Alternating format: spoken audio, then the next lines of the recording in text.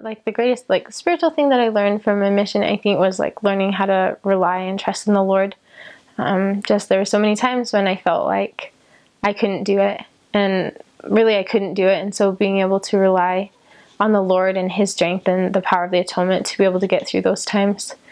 And then I also learned to work hard and persevere. There's a lot of things that are hard about a mission, and the mission is by far the hardest thing that I've done up to this point in my life.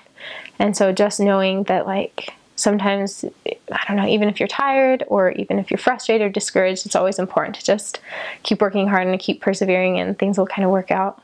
So along with like relying on the Lord, I think I learned how to really just work hard and like, I feel like I don't know, I worked decently hard before my mission probably, but just, I never had done anything as hard as my mission.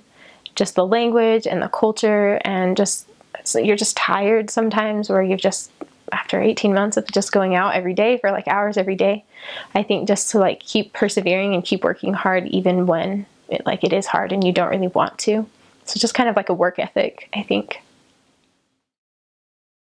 But actually the craziest weather that we had was when I was in Hiroshima. There was actually just like this huge like torrent of rain, and it wasn't a typhoon or anything like that. It was just like a regular storm, but it rained so much that there was huge mudslides in the mountains.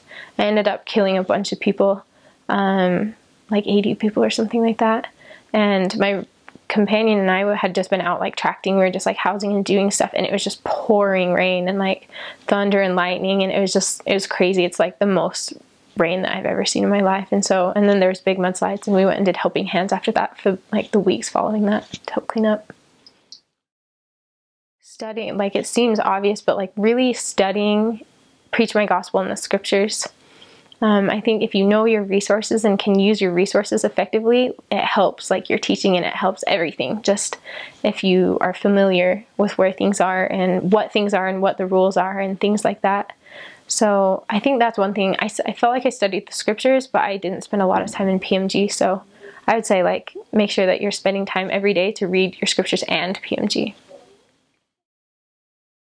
For me, it was like finding a way to like have like some closure. Like, that sounds weird. Like, it makes me sound like I'm in like mourning or something, but I kind of was when I came back, and I think everyone is a little bit.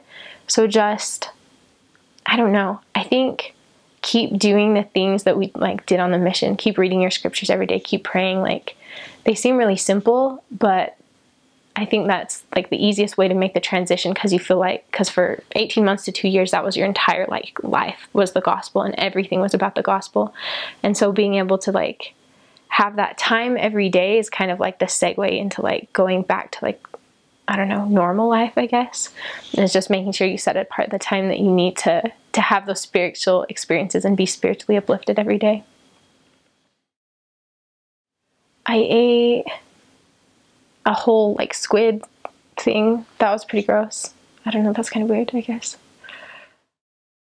Crazy. There was one time we were out on the beach. It was P-Day, and we had like a ward like party kind of thing, and we were on the beach, and we were just like walking down the beach, and there was these I was just like in basketball shorts and a t-shirt, and all these little girls, they're probably like, I don't know, like 12 or 13, like came running over to like me and my companion, and they're like, hey, what's up, you know, and we like talked to them for a second, and they thought it was so funny that we could speak Japanese, and they were like, can we take our picture with you? And I was like, okay. And so I have like this random picture like on my camera of like me and all of these girls that they played basketball too, so they thought that was fun, and just like all of like these girls like around me, and people like, who are they? I'm like, I don't know, they just wanted to take their picture with me. So that was kind of crazy.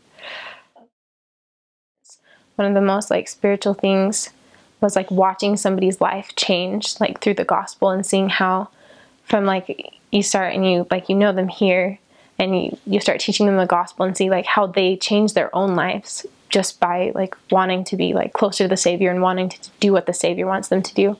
And I always thought that was such a cool experience to see them making those own decisions.